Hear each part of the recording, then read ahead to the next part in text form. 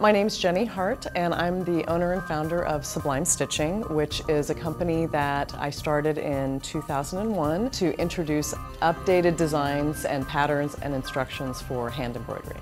I want to say I was always interested in embroidery, but I wasn't. I was never interested in embroidery, and I think that was because I really felt like the aesthetic had become outdated. You know, I liked embroidery, but I didn't really want to spend my time stitching bunnies or geese in bonnets, and I felt like that kind of had its day, and I couldn't believe that you couldn't get patterns for embroidery that were more contemporary themes, like tattoo patterns or pinups and things that I liked.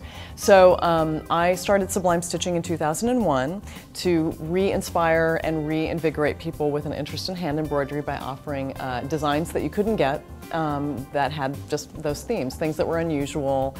The Austin Craft Mafia really started as just seeking out support and looking for other like-minded businesswomen, which was how I met Tina Sparkles, who ran Sparkle Craft.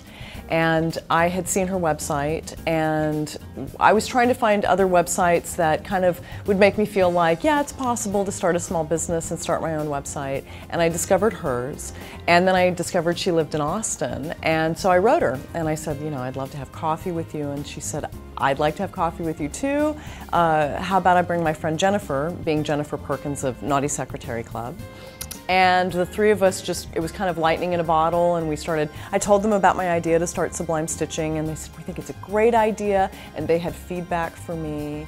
And that was just so inspiring to be around that we started making it a regular thing, that we would get together to write off drinks, talk shop, and that became kind of the cornerstone of the activity, was cross-promotion in the press, sharing promotional materials in our outgoing orders, pooling our resources for print ads that we couldn't afford on our own, and really networking. And what happened was, as people got so excited by the Craft Mafia name, they wanted to start Craft Mafias in their own town. And so we wanted it to be a network, so we started just craftmafia.com so that it was a network that could always refer back. So if you learned about a Craft Mafia, say in England, you would go to the website and you would see all the other Craft Mafias referenced, and you could learn about them also. Well, after I started Sublime Stitching, I started getting overwhelmed with questions, not just about embroidery, but questions about how did you start your business? How do I start my own business? And the question I always dread is, what is your advice for someone who wants to start a new business? Because it's a very broad question, and what I usually say is just do it. You know, just start it, try it. You know, the resources to start, the wonderful thing is the resources are out there, and the resources are free to start. You can start small, and you can stay small if you want to. You can make your business as small or as big as you want to. I think it's important that my most important piece of advice is for people to think very carefully about taking something that they love to do and thinking that it would be a good business, because a business is so demanding that it can take something that you love and make it something that you don't love anymore.